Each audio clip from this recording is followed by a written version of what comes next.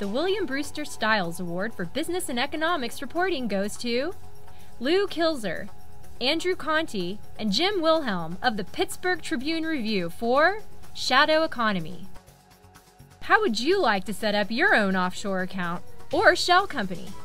If you have several $100s and a computer, the Pittsburgh Tribune-Review can show you how to enter the murky world of finance that became the topic of Shadow Economy. Through interviews with top U.S. and international government agencies and the cultivation of confidential sources worldwide, Lou Kilzer and Andrew Conte discovered that more than half of the world's money passes almost undetected through a series of financial black holes. Holes that shelter it from not only the tax collector, but from shareholders, partners, and wives. During a year-long investigation, they explored legitimate and illegitimate uses of offshore accounts and shell companies. They documented the cost to U.S. citizens of wheeler-dealers who gamed the system. They exposed talks to export the bulk of America's excess natural gas production overseas, where it will fetch far more money and avoid a U.S. tax bill in the billions. And they found that 20 of the 25 largest publicly traded companies in the U.S. have subsidiaries in countries that our government has identified as tax havens or financial secrecy jurisdictions. Edited by Jim Wilhelm, the series caused a buzz in the financial community, but not one challenge of its accuracy or findings. They made a very difficult, complex subject understandable.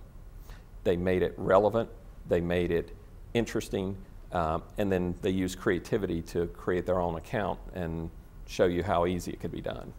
It told a story in a very approachable way. It took a really broad international issue, tax sheltering, right, hiding money, and it took it to my next door neighbor who rolls into his garage and shuts the garage without getting out of the car, and I don't know anything about him. I mean, it was really a ground level approach to an international issue. J. Marvin Quinn, a director of the E.W. Scripps Company, will present the Scripps Howard Foundation's William Brewster Styles Award and $10,000 to the Pittsburgh Tribune-Review. Accepting is investigative reporter Andrew Conte.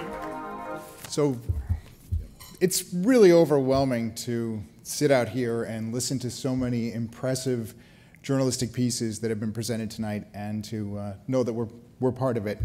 And so I really want to thank the Scripps Howard Foundation for doing this, and for celebrating journalism at a time when it seems like it's really important. And along those lines, Jim and Lou and I really want to say how grateful we are to be at a newspaper, especially of our size, that continues to invest in investigative reporting. Without agenda, without sacred cows, they send us out. This story didn't turn out exactly like we thought it would. It's not just the rich and powerful who are able to go and set up offshore banking accounts. It's anybody with $1,000. Lou and I did it, and sadly, perhaps sadly, now that we have some real money, Lou, we've already closed the accounts. So, and we didn't even go to Belize. The other thing that surprised us about it was that the victims are so varied, that it's poor people in countries where dictators with stolen wealth have hidden their money. It's ex-spouses, business partners, it's taxpayers, it's all of us. We all pay for it.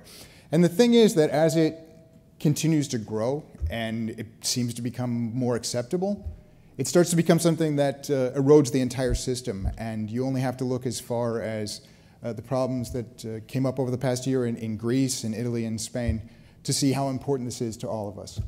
So once again, we just want to say thank you, and thank you for recognizing all the journalists tonight.